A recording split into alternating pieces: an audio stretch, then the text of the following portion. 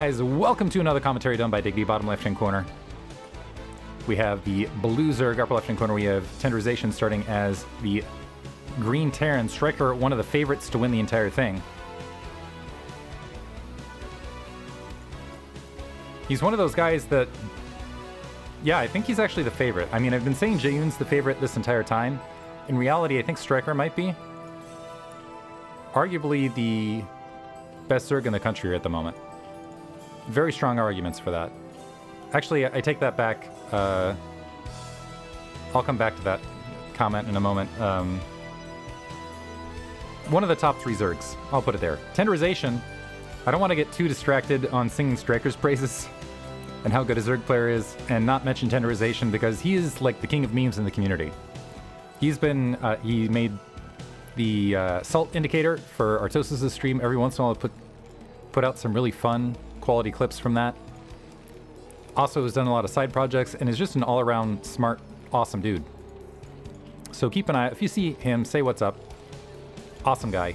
Has also contributed, I think, a bit to some various code bases. At least I know he's active on Engineering Bay. By the way, if you're a programmer, Engineering Bay exists, which is kind of a general programmer location for people to coordinate and see what kind of programming projects are out there and do stuff like that. Styker opening up with it looks like a 12 hatchery. Tenderization just going to opt for a barracks first. Overlord making its way bottom right, which I think I might have already mentioned. Having one of those days. Styker also sending out that drone scout. Styker's one of those guys, though, that he can just open up 2-hatch Mutalisk and just play straight Mutalisk and completely annihilate his opponents, especially in land conditions, with how strong his Mutalisk micro is. And he is one of those guys that really more so than any other Zerg, pulls the trigger and just goes for the jugular against his opponents. He likes closing out wins and closing them out rapidly. Tenderization scouting up right in corner first. Hatchery about halfway finished right there. So barracks complete. Drone is going to sneak in to see its completion. First Marine being produced.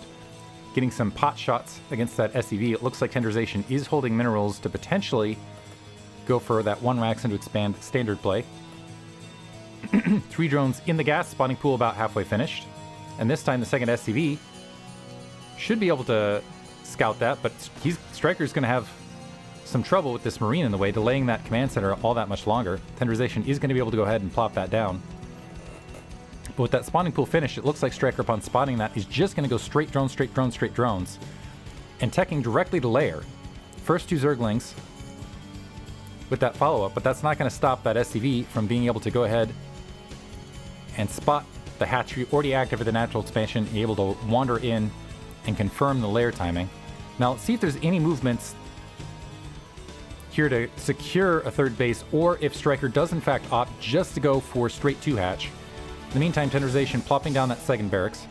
Does have that command center in construction, is not opting to drop a bunker, because I think with what he's seen, he doesn't feel he needs it, particularly because if he, and I think that's the right call, looking at everything here, it was pretty much heavy drone all the way through.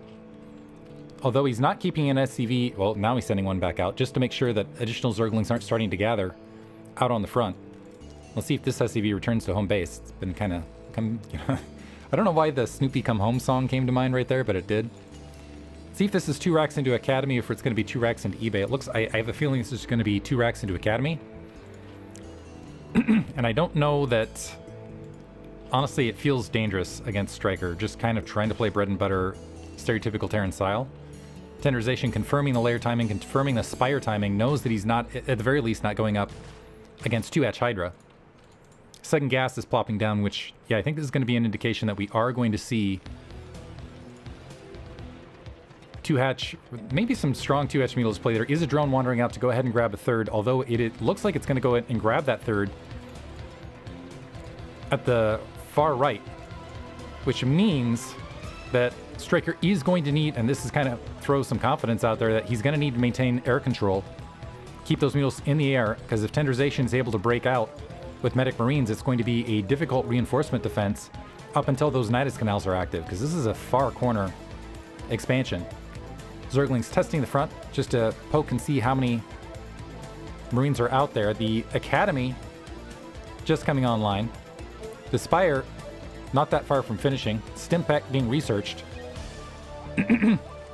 And yeah, we'll see how this turns out. I'm really curious to see how aggressive Styker's going to get with the Mutalisks here. And I think he is going to go, potentially just going to skip the Hydral's Den and just go a full flood of Mutalisks. Initial 5 are being produced. No sorry, there is an eBay to the north. For a second I was about to say no eBay, so this could be danger time.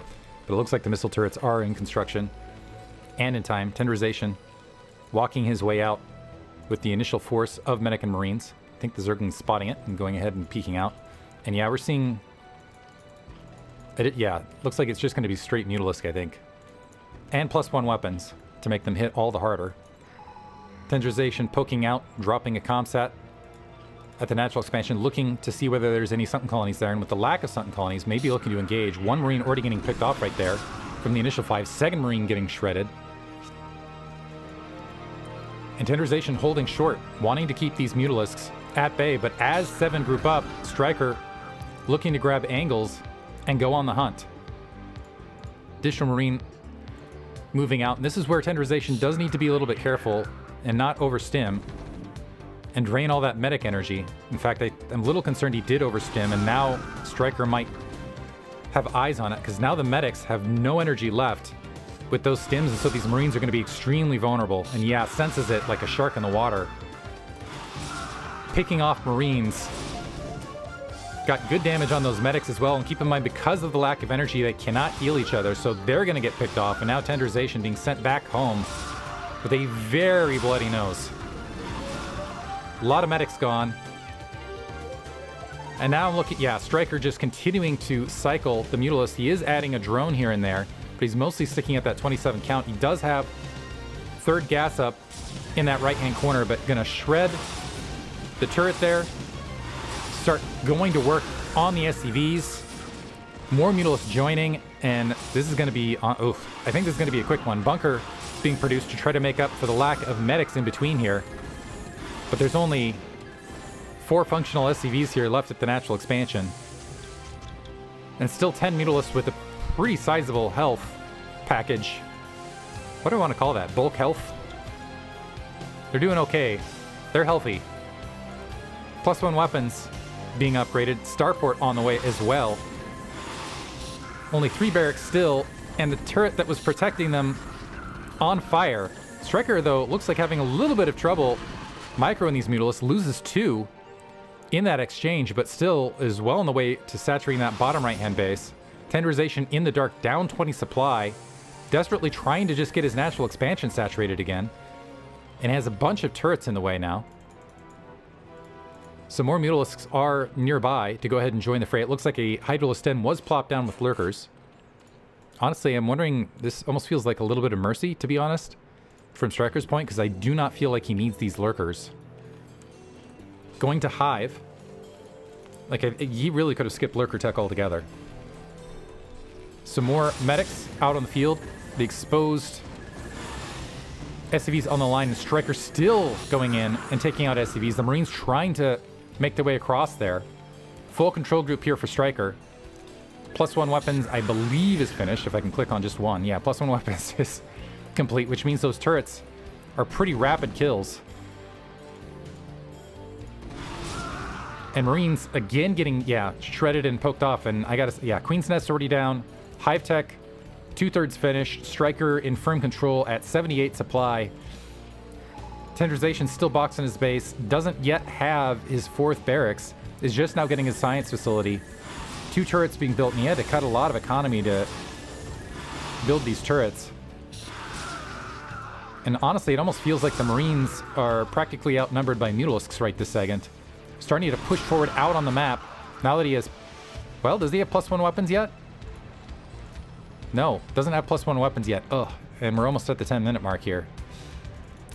So, and there's still 10 Mutalisks nearby, and this is a nice gap to engage. Styker, again with the supply lead, now morphing some lurkers on the front. Honestly, this could be a kill blow at this stage, between the Mutalisks and the lurkers just diving out to the natural expansion, even without Defiler support. 3rd gas running. There are 2 lurkers morphing there, just in case. I think Styker, at the moment, just kind of going through the paces. Defiler mount about halfway finished. Comsat's dropping for Tenderization. He has spotted the... So, realizes there's no expansion here at the 6. Styker probably could have taken that and held it, given the troop counts. It looks like now those turrets have been... I'm not sure if that was a self-annihilation or they burned down or something along those lines, but it looks like that barracks, 4th barracks finally coming online. Interior to Tenderization's base. He does have that Irradiate and Science Vessel on the way. And now, yeah, Lurkers pressing forward. And getting boxed back. Still, there's detection back here with those turrets, but Styker slowly poking forward with that and the Mutalisks, and that's going to make defending this natural expansion quite the challenge. Science Vessel moving out. This is still a lot of Lurkers, yeah. And Tenderization going to GG right there. Styker just really barreling him over straight through, which this is no shade to Tenderization at all. Styker is just an incredibly brutal opponent, as we saw here. We'll move on to game 2. Hope you guys enjoyed it. Thanks for listening.